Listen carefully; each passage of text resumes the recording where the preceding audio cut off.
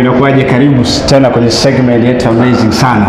Na leo tunazungumza kuhusu atheists, yani watu ambao wanaamini kwamba hakuna Mungu.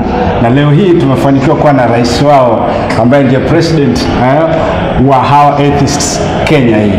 Au sio? Kaka, karibu sana. Asante. Nashukuru sana. Nimeshukuru. Kaka Harrison. Anaitwa Kaka Harrison. Atajitambulisha zaidi ili tumjue zaidi. Karibu, tuambie kuhusu. Kwa hivyo kwa majina mimi naitwa Harrison Mumia. Mimi ndio rais wa wale wanaoamini kwamba hakuna Mungu. Yani Atheist in Kenya Society. Na tumesajiliwa na serikali ya Kenya na tuko na furaha sana kwamba kuna kikundi cha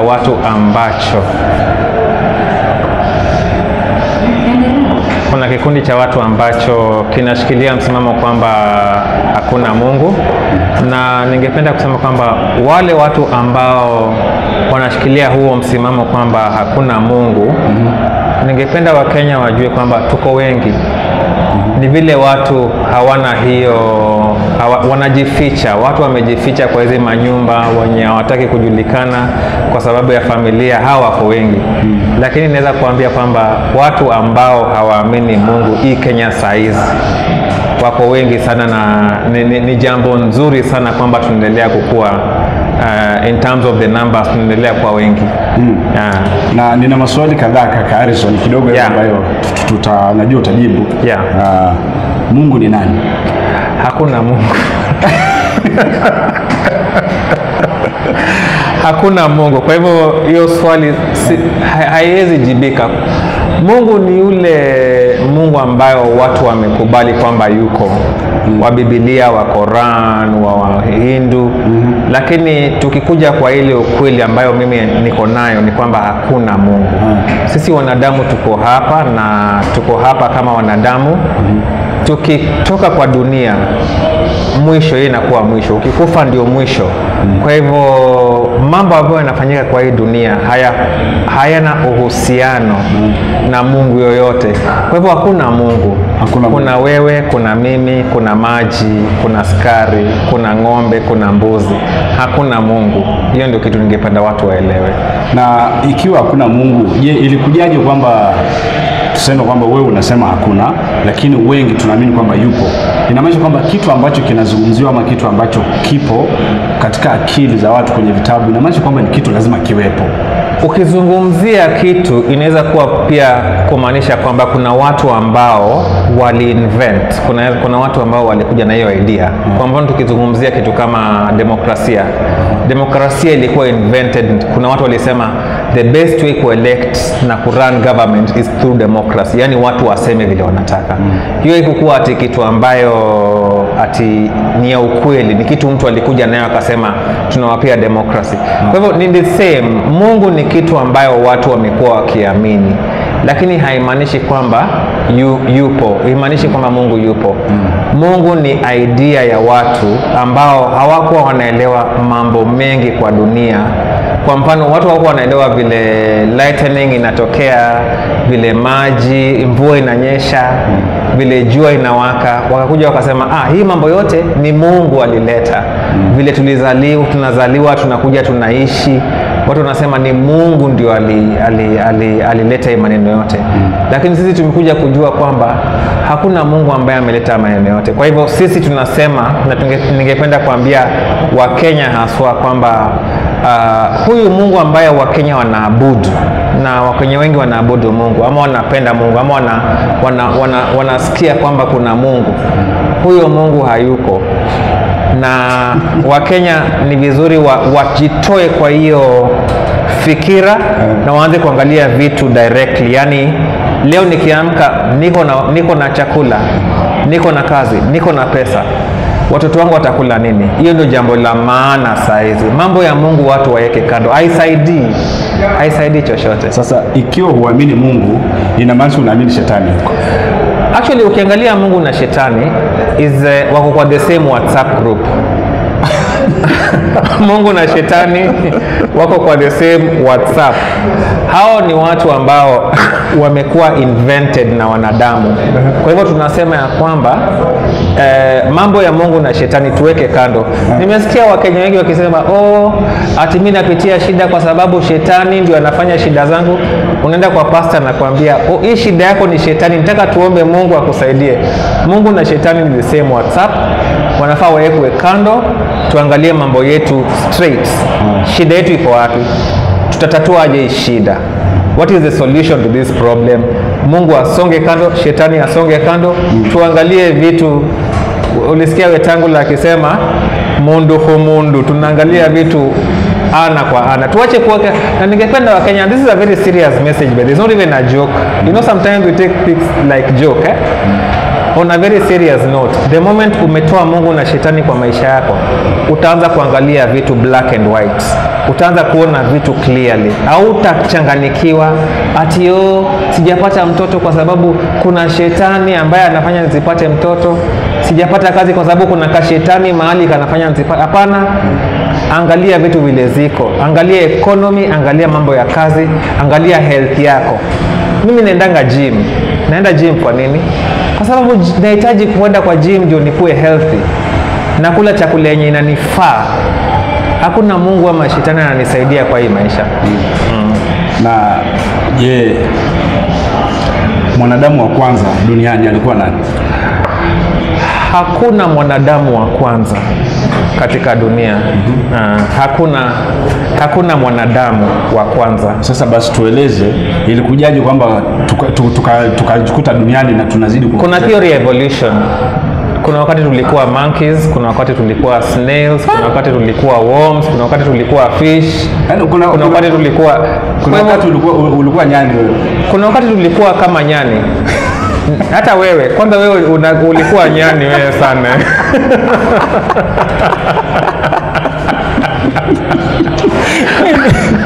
So kuna wakati tulikuwa nyani. Kuna wakati, na ukiangalia wanadamu, ukitembea hapa Tomboya Street, ukiangalia watu vizuri, you'll see some people looking like,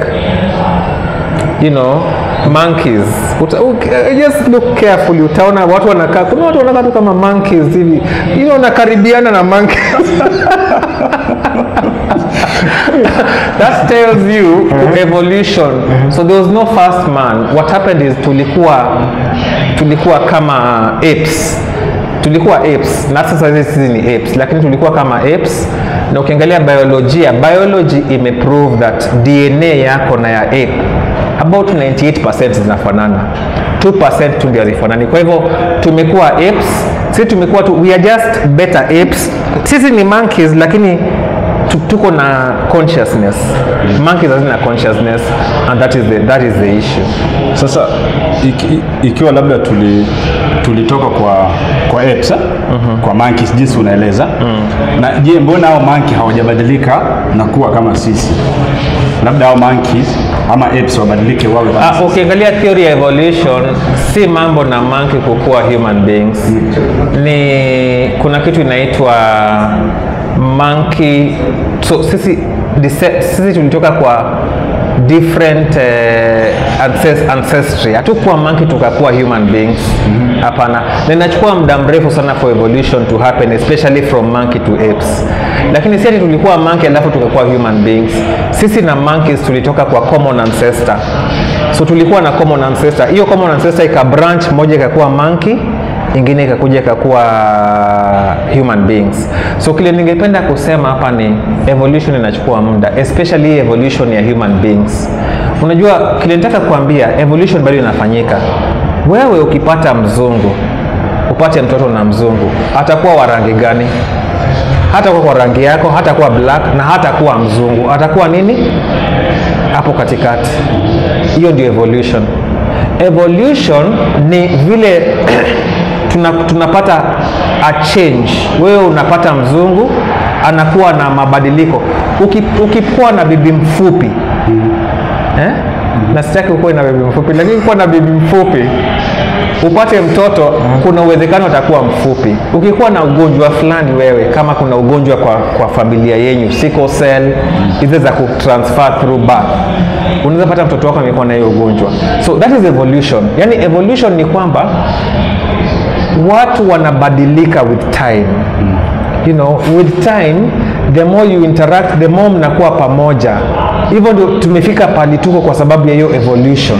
Hiyo watu kubadilika. Sasa hiyo ni evolution. Nikuulize, umesema binadamu na apes walitoka kwa ancestor mmoja. Je, unaweza nieleza huyo ancestor alitoka wapi? Alitoka kwa ancestor wengine. Nao ancestors walitoka wapi? Walitoka kwa ancestor. So hivi ndio iko. Evolution imechukua muda mrefu sana. Imechukua muda mrefu. So hata tukukuwa human beings, tulitoka kwa the first animals walitoka kwa ocean. The first animals tulikuwa kwa ocean, ndio tukakuja kwa land. Kwa land tukachukua time, tulikuwa worms, tukakuwa fish. Ni kitu mrefu. Binadamu sasa walikuwa worms. Tulianzia huko. Binadamu hatukuwa, unajua kitambo tulikuwa cells. We were just cells. And then these cells over time, as the environment improved, there was sun, there was water, tuka-improve, tukafika mahali tuko. So ukiangalia, okay, what is the basic form ya human beings? Si cells. Ukiangalia what is the one thing yenye tuko common nayo ni cells. One cell iko na nucleus ndani. Tulisoma hii kwa biology. Hiyo nucleus, ukienda kwa fish iko na cells na nucleus. Ukienda kwa plants iko na cells, iko na nucleus. The same thing. Ukienda kwa fish iko na cell, iko na nucleus. So we came from that cell ndio tukafika pale tuko. What do I believe in? I believe that if I take fish every day, I will be healthy, especially fish with ugali. I believe that if I go to the gym, I will improve my health. I believe that if I get knowledge, if I go to school and learn a few things, inaweza improve knowledge yangu, inaweza nisaidia kupata job na vitu zingine. Na believe that women right now in Kenya, women should have an education. They need rights. That women need rights. They need to have rights. So I believe in so many things. I believe that atheists need to come out and talk to Kenyans. Kenyans wajua kuna atheists. I believe in media freedom. You know, kuna vitu mingi za kubelieve. Ile shida tuko nayo is that a lot of Kenyans think that the only thing we need to believe in is just God. But that's not true. Sasa labda sasa nikurudishe nyuma kidogo, kwa sababu sasa watazamaji tayari washajua Harrison anazungumza kuhusu nini, lakini sasa wanataka kujua Harrison ni nani. Je, wazazi wako ni Wakristo? Mamangu anapenda Mungu sana. Mamangu ni Mkristo. Babangu alifariki, kwa hiyo babangu hayuko. Alikufa kwa cancer 3 years ago, cancer. Na je, ukiwa mdogo ulilelewa katika Ukristo? Mimi nililelewa katika Ukristo. Yaje kwamba sasa ukabadilika? Maana Ukristo tunaamini kwamba kuna Mungu. Unajua mimi vile nililelewa, nilikuwa baptized katika Friends Church. Na nilikuwa baptized Kakamega. Nikamwagiwa maji. Na mpaka leo najiuliza nilimwagiwa maji kwa nini. Lakini nilimwagiwa maji. Nikaambiwa sasa mimi ni kiumbe kipya. Kiumbe kipya. Unaona? Lakini kwa pale nimefika kwa hii maisha yangu, nilifikiria nilikuwa university. When I was at university nikajiuliza, I asked myself, is it true that God exists? Nikafanya research yangu, nikaangalia Biblia ambayo I was raised in a Christian church. Nilifanya research yangu kwa Biblia. Nikakuja kurealize kwamba Biblia yenyewe iko na contradictions. Kwa mfano, Biblia inasema Adam and Eve were the first human beings. Lakini ukijiuliza swali, mbona Mungu aliumba Adam and Eve akaweka kwa Garden of Eden na akaweka hapo forbidden fruit, ati msikule hii fruit? Wewe kama unapenda mtoto wako, unaweza muacha kwa nyumba na kitu ambayo hutaki akule? Sorry. Unaweza kubali mtoto wako akule umweke kwa nyumba na umwambie usikule kitu? Kama unampenda utoe hiyo kitu hapo.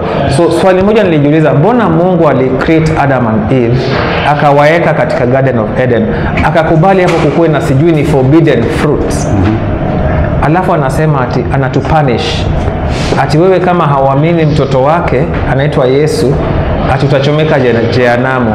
Huu ni Mungu wa aina gani? Seriously. Sasa wewe unaniforce niamini mtoto wako? Inanileta hapo. Na huyo mtoto anaingia wapi na maisha yangu? Inanileta kwa hili swali. Kwa sababu kidogo ukiangalia watu ambao hawaamini kwamba hakuna Mungu, wamesoma sana. Jinsi unasema university ndio ulianza kupata yale mawazo. Wakati ulikuwa labda shule ya msingi, sekondari, labda ulikuwa nayo mawazo. Je, ni kweli kwamba masomo na elimu sana kwanza kuharibu ubongo, watu waanze kukataa Mungu? Ukikataa Mungu imaanisha umesoma sana. Inamaanisha unatumia akili zako. Haimaanisha ati lazima kuwe na PhD ndio ukane Mungu. No, inamaanisha uko tu na akili. Hata wewe ambaye sisemi hujasoma, nasema wale ambao hawajasoma. Wale ambao hawajafika for example hawana degree ama hawana masters, hao pia wanaweza fika the same conclusion. You just need to be logical. Kwa mfano, hebu nikuulize, nataka kuuliza swali. Ukiangalia Biblia inasema kulikuwa na jamaa anaitwa Jona, alimezwa na samaki. Jona akakaa kwa samaki ndani ya tumbo ya samaki siku 3, akatoka kama yuko hai. Hiyo ni story ya, ukiangalia vizuri, kuna mtu anaweza tu kaa ndani ya samaki siku 3 na atoke kama yuko hai? Ni miujiza. Wewe uamini kwamba hakuna miujiza? Hakuna miracles. Sasa hiyo ndio shida. Wewe hujaona hata kwenye runinga hiyo kuna miujiza? Hizo ni miracles. Kuna watu wanapelekwanga church, wanaambiwa fanyeni hivi. Tunajua what happens. Endeni mfanye hivi. Alafu unapata mtu anasema ationa huyu anatembea. Ati anatembea ametoa sijui clutches. So ile kitu tunataka kukuambia ni tunajua the tricks the churches use ati kuonyesha ni miujiza. Kama ni miujiza, mbona saizi kuna watu hospitali? Hakuna pastor nishaiona akiingia kwa hospitali akiambia wagonjwa nataka tuombe na wewe na upone. Mimi sijaiona. Naonanga tu wakienda kwa crusade. Na huko crusade wameleta watu wao kufanya hizo is acting. Ni kama kuact. Kuna swali linanisumbua. Mama yuko hai, sivyo? Mama anachukuliaje msimamo wako kwa sababu yeye ni Mkristo? Amekubali kwa sababu mimi akiniangalia mimi sina ubaya na yeye. Kama ni kumsaidia namsaidia. Na hiyo ni kitu important kwa mama zetu. Yaani kwamba wewe unaweza saidia mama yako. Yeye akiniangalia haangalii huyu ni atheist, anaangalia huyu ni mtoto wangu na huyu mtoto wangu ananisaidia. Nikitaka kuongea na yeye naongea na yeye, ni mtoto ambaye ni mzuri, hana maneno mengi hivyo. Maneno Akwambia anakuombea. Hapa ananiombea, lakini hatukaange kwa hiyo discussion sana. Kwa sababu yeye anajua mimi ni atheist. Ndio anaomba, lakini sitakangi tu hatuongeangi maneno ya maombi sana. Na wewe unaomba? Mimi niombe nani? Maombi inanisaidia aje? Mimi siombe. Kwa hivyo hakuna kitu kama maombi kwako? Mimi sijawahi. Hakuna maombi, hakuna ibada. Sisi atheists hatuna ati mtu ambaye tunamuuliza wewe ni Mungu ama wewe ni mtu wetu sasa tusaidie. Sisi atheists tunakataa mambo ya Mungu. Hapo ndio inaishia, na mambo ya shetani. Watu hawa exist. So tunasema tuangalie maisha openly. Maisha ni nini? Na hapo ndio tunakaa. Kwa hivyo hatuna kanisa, hatuna ibada, hatuna maombi, hatuna rituals, hatukaangi chini tunasema sasa leo ni siku ya kusoma hii kitabu. Hatuna kitabu ya atheist ati sasa tutafungua Luke chapter 10 ya atheist inasema hivi. Hakuna kitu kama hiyo. Tuna encourage Kenyans kuishi maisha yao. What is maisha? Hiyo ndio kitu kingine ningependa kusema. Sisi kama atheist, maisha ni nini? Maisha ni ukiamka asubuhi, what is it you're supposed to do ndio siku yako ikue? Are you working well? Are you making money? Saizi maisha imekuwa about money. Are you healthy? Health is very important. Education imekuwa very important saizi. Unaona? Kama hizo vitu hauna health, hauna pesa, hauna education, maisha yako itakuwa mzuri. Kuanzia hapo ndio unaweza sasa fanya vitu vingine. Hata kuoa, hata ukitaka mtoto, you have to be healthy, you have to have money. Hapo pa kuoa. Umeoa? Mimi sijaoa. Je, una mpango wa kuoa? Sina mpango wa kuoa. Kwa nini?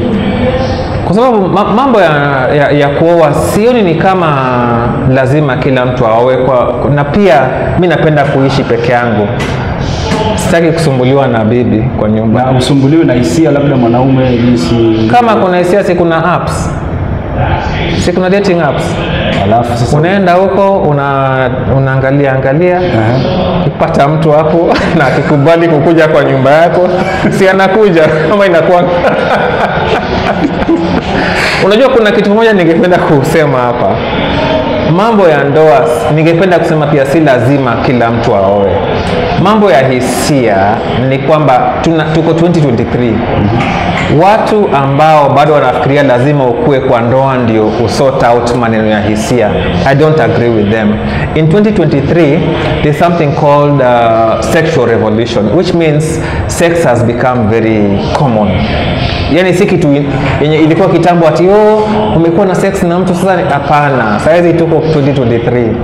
Ukiamua kukuwa na sex na mtu, unakuwa na sex na mtu, inaisha hivyo. So, mimi sichukuliangi hizo vitu kama serious, na ningependa watu pia wasikue serious sana hizo vitu, kwa sababu inaleta shida mingi sana. Na ati bibi yako ameenda amelala na mtu. Ushaikuwa labda na mwanamke ambaye akakwambia anakupenda? Alishinisha kwa naye, lakini niliachana hiyo maneno ya mapenzi. Mimi sitaki kupendwa. Ulimkataza? Sitaki maneno ya mapenzi mimi saizi. Mimi nataka kuishi maisha yangu, nitafute pesa yangu na nijiendeleze. Hii mapenzi by the way mimi naonaga tu ni scam, lakini watu wengi hawataki kukubali. Sasa unapenda mtu ya nini? Unajua kuna mtoto wa mtu mahali hapa anakuona hivi, yani handsome boy, lakini huyo ashughulike. Sasa wewe si ashughulike na maisha yake. Unajua kama unaona mimi ni handsome, tafuta pesa, shughulika na maisha yako. Wacha niwaambie kitu. Saa hizi vile mimi nimeona hii maisha vile iko, hizi maneno za kitambo tulikuwa tunawekewa ati kufika umri fulani lazima uoe, utafute bibi, utafute bwana. Sasa hizi hata ukioa na hata hauna job inasaidia aje? Ukioa na you cannot take care of your family, how does it help? So mimi nimesema hivi, ndoa is not even a must these days. Si lazima. Na mimi sijaoa kwa sababu pia sitaki kuleta mtu kwa nyumba alafu nianze kumstress. Unajua kuna kitu wanaume wanafanyanga sana. Unaona unakatia demu kwa nje, unamwambia maneno matamu. Akifika kwa nyumba unaanza kuangalia tena huko nje. Unajua hii maneno tunajua. Na ndio maana marriages size they are not working. People are not serious. It's better to be mumia, not to marry, than to marry and lie to yourself and and others. Hata watoto utaki? Watoto wamejaa hii Kenya. Wangu ndio wafanyie nini? I don't want. Shazaweka unahitaji watoto pale. Unajua watoto ukienda hapa hii Nairobi, nikiamua tu kuchukua mtoto hii Nairobi saizi kumlea, I can do that. Juu wako wengi wenye wanahitaji tu, unaweza tupata mtoto mdogo umchukue umpeleke shule, uongee na mama yake haezi lea mtoto, and if you are a good hearted person usomeshe tu mtoto kama mtoto wako, na atakuwa na atashukuru na ataendelea na maisha yake. Na this is what we should do. Hii country tunajaza watoto, wamama wanazaa wakipeleka watoto wapi? There are no jobs, the economy is bad. Me have said the population right now, hii kuzaazaa hii ndio the problem we are having. We are too many. Tutaki tuzane. Tusizane. Can we take a pause? 2 years watu waache kuzaa, to sort out hizi mashida tuko nazo. 2 years wamama waache kuzaa 2 years man. Like this is, tuko na shida kubwa sana hii Kenya. Because unaona kama sasa unapata tunazaa alafu 10 years from now unasema serikali haisaidii. What are we doing as a country? Tuache kuzaa. Sawa. To sort out issues zetu. Je, unaamini kwamba kuna blessings na kuna curses? Hakuna blessings, hakuna blessings, hakuna cursings. Amka asubuhi, if something happens to you yenye ni mbaya, kubali imefanyika. Ukigongwa na gari si curse, umegongwa na gari. Na je, kuna uchawi? Ukipata kazi hakuna uchawi. Hizo ndio vitu zenye hakuna uchawi. Hoja mimi natoka kaka, mtu ananyongwa na mapepo labda anapiga nduru kabisa katika ndoa. Unajua juzi niliona ati ukilala na ati bibi ya mtu ati mnabaki mmekwama pamoja. Hiyo ni acting. They act. Jamaa wanatuaktia huko nje. There is no way unaweza lala na mtu alafu ukwame. Utakwama. Hakuna kitu wana nyuki wakiwa wamevamia. Ati nyuki imevamia. Nilisoma hiyo story nikaambiwa ati kumbe hiyo pia kuna vile wanafanyanga hiyo story. There's a way they frame it. Because nyuki, as we know them, nyuki hazinanga haja na ati kufuata mtu unless umezisumbua. Hiyo ndio nyuki vile tunajua. Ukienda kusumbua nyuki ndio itaanza na itakaa ikuje ikae hivi, itakuuma na iende. Hata zile kuumanga zinakufa. Nyuki ikikudunga hivi inakufa. So hizi story by the way si ukweli. But tunajua Wakenya wengi hawawezi fikiria hivyo. Mtu akifa si tunaamini kwamba kuna maisha baada ya kifo. Je, unaamini mtu akifa anaenda wapi ama nafsi yake? Ukifa na hakuna nafsi. You're just a body na uko na hewa una breathe, uko na life. After ukisha kufa, that is it. Utazikwa, mwili yako itakuwa inaitwaje, itaanza kukua decomposed. Utakuwa tu kama ushaiua mbwa ama panya ama insect. Ukiweka kwa nini sina decompose tu, it's the same thing. Once you die, unazikwa, unaanza kudecompose, maisha yako inaishia hapo. Ile manure inatoka hapo inasaidia plants nini, kama kuna worms watakukula, bacteria, hivyo inaenda hivyo. Mbona mimi sijui mbona watu wanafikirianga nikikufa naenda mbinguni, nikikufa naenda wapi? Na hakuna soul ati yenye inaenda mahali. Kuna imani kwamba tunaogopa kutenda dhambi. Pia utatueleza sin, dhambi kama unaamini kwamba iko. Hakuna dhambi, kwamba tukifa kuna hukumu, kuna judgment. Ndio maana inatuelekeza nifanye hii mbaya hii. Je, hebu niambie kuhusu kama unajua kwanza hakuna dhambi. Dhambi ni kitu kililetwa na wale watu walileta Biblia kutupea ile uoga ati wewe ni mwenye dhambi, unahitaji Yesu. So watu sasa ni Wakristo kwa sababu hiyo dhambi imekuwa portrayed ni kama kitu mbaya. Wewe ukifanya kitu mbaya, polisi atakuja akuchukue. Kama ni against the law, polisi watadeal nayo. That's it. Hakuna dhambi. Kuna watu, kwa mfano, kuna vitu zingine zikifanyika si mbaya na si nzuri. Kwa mfano, ukipigana na mtu ambaye amekuja kukuvuruga kwa nyumba yako, ama anataka kuhurt your family members, anataka kuhurt bibi yako, ukipigana na huyo mtu, ni dhambi gani umefanya ama ni makosa gani umefanya? Inaitwa self defense. Kwa hivyo dhambi, na kuna wakati wewe ukiemploy mtu ukiemploy mtu kwa nyumba yako na aibe mkate, na huyu ni mama na yuko na mtoto, ameiba mkate mmoja hapo, maybe alikuwa anakuja kuosha nguo, achukue mkate apelekee mtoto wake, amefanya dhambi gani? Mtoto yuko na njaa, hiyo si uwizi? Amechukua bila ruhusa. Lakini ukiangalia tu vizuri anasaidia mtoto mdogo. Kwa hivyo ukiangalia tu vizuri hiyo kitu, uwe pia ni kama hata hiyo wizi imemsaidia tu. Kwa hivyo hiyo si dhambi. Kile tunajaribu kusema ni hii maneno ya right and wrong have nothing to do with sin. That's what I'm saying. So there's no sin. There's no sin. We just have things which everybody thinks are right and wrong, and that's it. So turudi kidogo kwa creation. Hebu nieleze hii dunia, kwa sababu we believe kuna supreme being hapo juu, kuna Mungu ambaye anatuzidi, alitumba sisi, aliumba dunia na mbingu. Je, unaamini kwamba kuna Mungu hapo juu aliumba, ama tueleze ikiwa hakuna Mungu, hii dunia ilikujaje tu kuwepo na hivi milima, misitu tumeipata? Kuna Big Bang theory ambayo ningependa uangalie. Big Bang inamaanisha kuna pahali there was an explosion that happened. According to scientists wasema kulikuwa na explosion yenye ilifanyika kitambo, billions of years ago, ndio ikaleta hizi maneno zote, planets, earth, sun, stars. So just look at the Big Bang theory.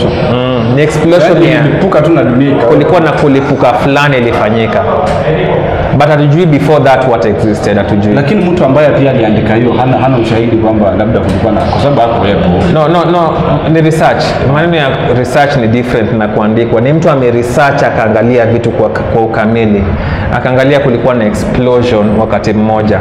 Hiyo ni research ya science ambayo hatuwezi ongea kwa urefu saizi. Just understand that scientists believe kulikuwa na Big Bang theory, and that was the first thing that happened before everything came into existence.